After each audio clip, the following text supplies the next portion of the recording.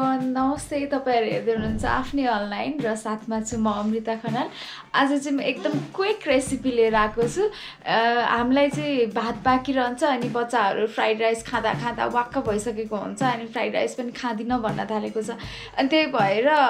यो खाना खाएपछि चाहिँ तपाईको बच्चाहरु एकदम खुसी हुनेछ आउनुस् फलो गरौँ यो रेसिपी मसँग बाँकी रहेको भात छ बाँकी रहेको भातमा मैले थोरै कर्नफ्लोर एड गरे अनि त्यसमै थोरै मैले मैदा एड गरे गाजर खुर्सानी अनि लसुन अनि हरियो प्याज धनिया अनि प्याज छ हैन यसलाई म काट्छु अनि यो चप गरिसकेपछि म त्यहाँ मिक्स गर्दिन्छु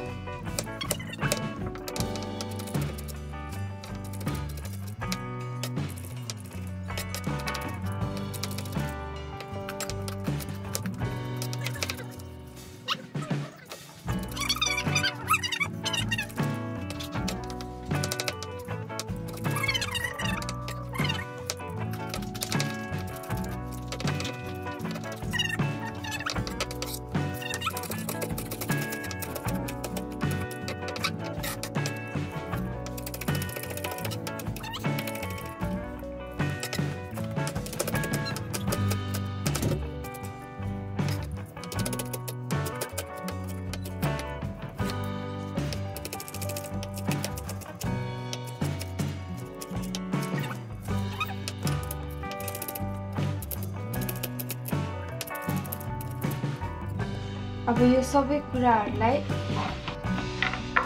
म यहाँ राखिदिन्छु अब यसमा म 3टा अन्डा एड गर्छु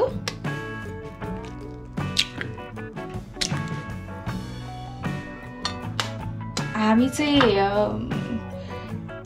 अन्डा चाहिँ खान्छौं तर अरु माछा मासु चाहिँ खादैनौं मैले ट्राई गरेको रेसिपीहरु मध्ये अलिकति क्विक रेसिपी यही होला सायद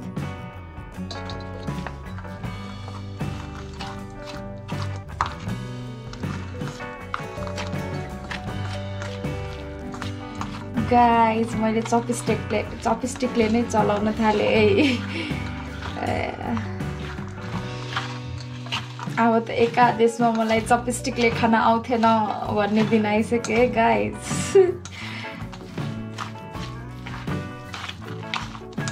चपस्टिक को प्रो भइदिरहेको कि 4 दिनमा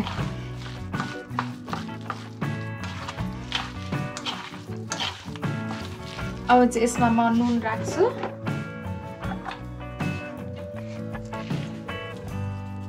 स्वाद अनुसारको नुन राख्नु होला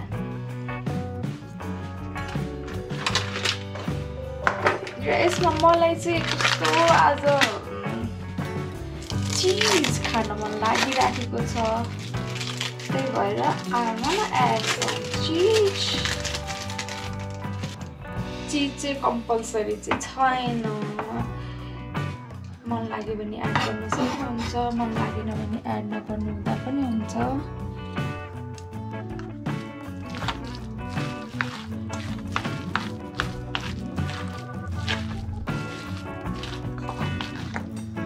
भाडा तात्दैछ जसले थाम्न नि नसक्ने यस्तो माया एकन्छ नगर न तेल राखेँ मैले अलिकति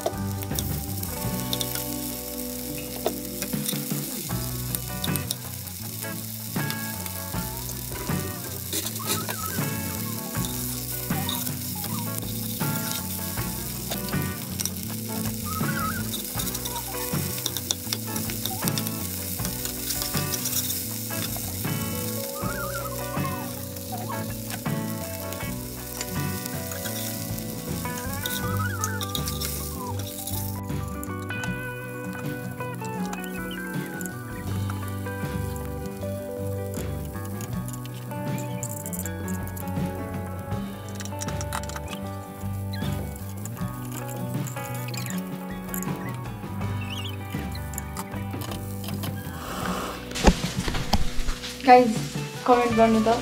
यो रेसिपी मिस्टर प्रदीप वास्तलालाई मन पर्छ कि पर्दैन होला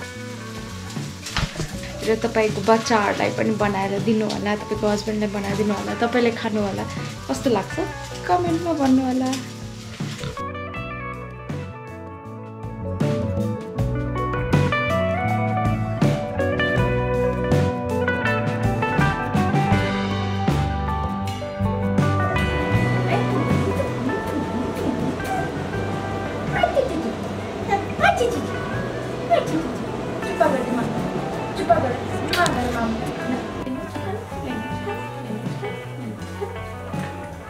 Alright, the food lovers and the cooking lovers out there, great salute to you because food is something that we have every day. And today we're doing this new recipe, we're trying this. I don't know what this is. Amrita, can you please elaborate? Yo ke ho? Pakora हो यो chop हो यो हो केसको यो अरे भात हो यो अंडा पनि हो के भन त प्लिज चपस्टिक ल्याउने बित्तिकै यो छाङछुङ छाङतिरकै होला हैन रेसिपी हो एक्सपेक्टेसन भर्सेस रियालिटी पहिला टेस्ट गरौँ हो चाहिँ के नाम के यसको ल भन त नामकरण गर्दिनु होला अब त्यस्तो काम हुनु हुन्छ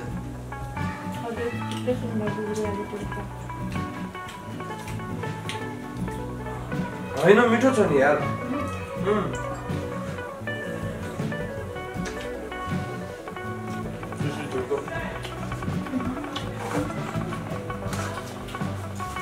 Of course मिठो छ नि यार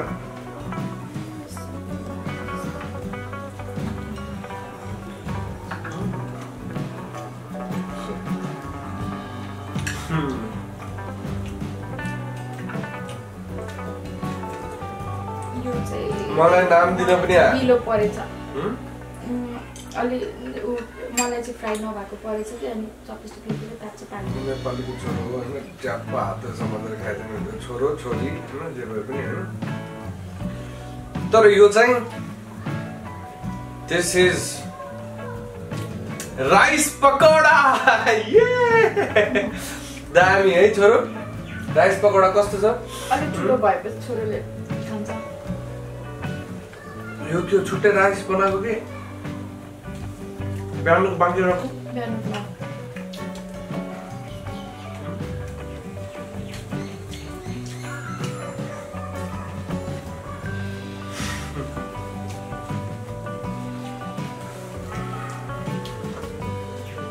I feel like eating a pakoda and at the same time rice with vegetables. What a delight.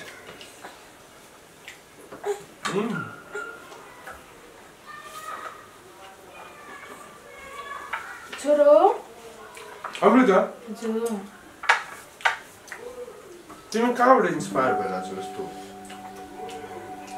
First inspiration चाहिँ मेरो बुढो हो है अभी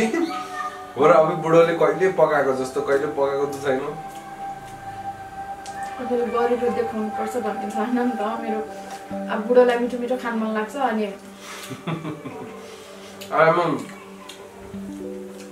एनी हाउ मिठो पकाएको जस्तो हुन्छ के यहाँ त एडभेन्चरस फुड लभिङ पर्सन हैन I am really adventurous about foods नयाँ नौलो नौलो होस् भन्ने चाहिँ डेफिनेटली हुन्छ नि चाहना यस्तो फुड होस् कि मलाई आश्चर्य लागोस् मतलब नयाँ होस् मेरो लागि येट मैले थाहा पाऊँ त्यसको बारेमा हरेक कुरा के छ भनेर हैन त्यो चाहिँ मेरो चाहना हुन्छ नि मलाई यति धेरै तिमीलाई किन त्यति थोरै जिउ हेरेर हुन्छ नि बाबा मैले यति धेरैले त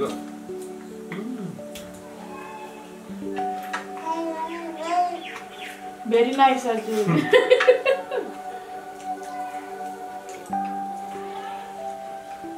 यो चाहिँ Anyway, first inspiration बुढोसँग अनि त्यसपछि मैले एउटा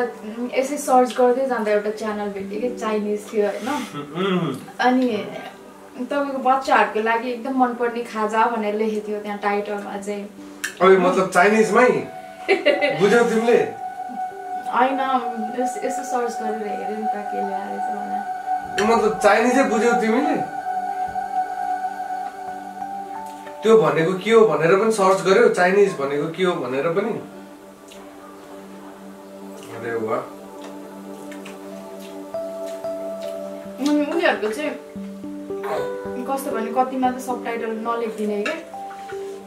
अनि आफै यसो दिमाग लाएर बुझ्नुहुन्छ तर त्यहाँ पनि त ट्यालेन्ट चाहियो नि त अनि त्यो चिजहरू सबै थाहा पाउनु पर्यो होइन के हो भने देखेर पनि त बुझ्नु पर्यो नि त होइन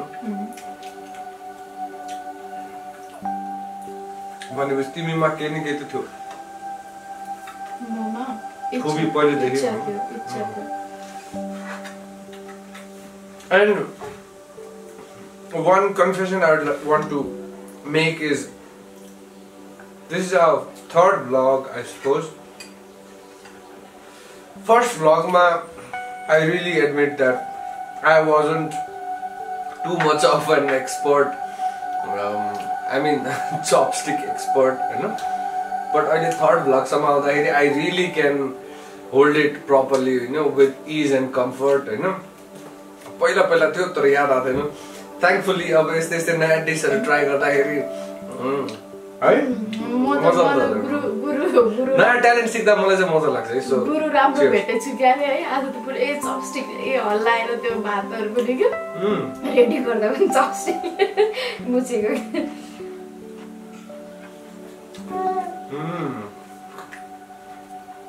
सो भनिन्छ नि चाहना राखे मात्रै हुन्छ केही कुरालाई रेगुलारिटी दियो भने त त्यो यसै पनि सिकिहालिन्छ है हजुर भन्दा के सानो समात्ने भनेर होइन मैले अहिले अर्को मेथड दुईटा औँलाले पनि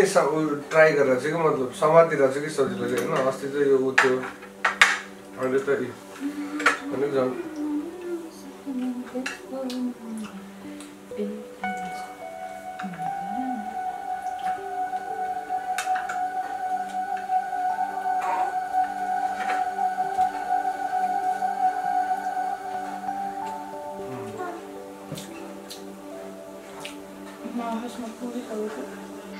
Guys, literally है म त यो नयाँ चिज टेस्ट गर्न पाउँदा एकदम लकी फिल गरिरहेको छु एकचोटि डेफिनेटली ट्राई गर्नु न होइन यसको स्वादै युनिक छ कि अब एक त नयाँ चिज पर्यो होइन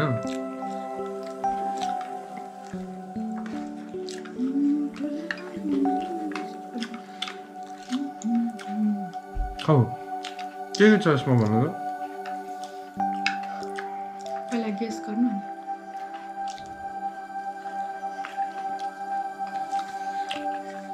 चामल मैदा एक त भात भइहाल्यो अनि त्यसपछि मसला भइहाल्यो थोरै मैदा गाजर धनिया थोरै कर्नफ्लोर गाजर धनिया प्याजको पात हरियो खुर्सानी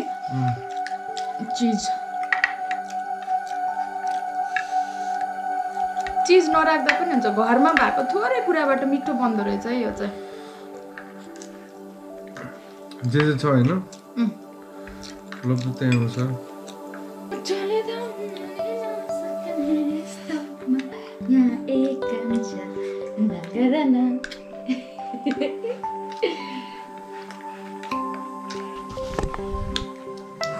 Alright guys, हामी नेपालीको फेभरेट फुड भात खाइयो तर अलि डिफरेन्ट स्टाइलमा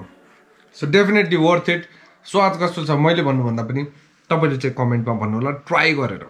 खाएर है त will catch you in the next episode cheers to Amrita the safe of प्रम्स kitchen and I am your reactor Pradeep बास्तला C you enjoy the food